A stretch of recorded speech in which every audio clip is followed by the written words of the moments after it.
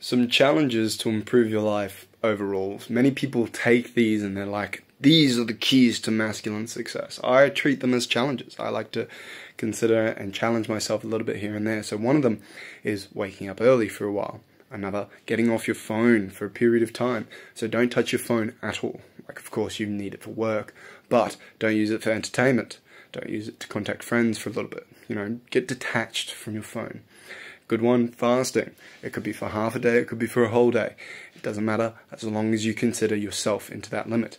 Good one, go for a walk or a run or a sprint. If you don't have time, sprint. If you do have time, walk for a period of time in nature without anything. And I mean purely by yourself. Good one, journal, meditation, all those ones are fantastic as long as you're detaching yourself from something. So appreciate what you have, be grateful, challenge yourself.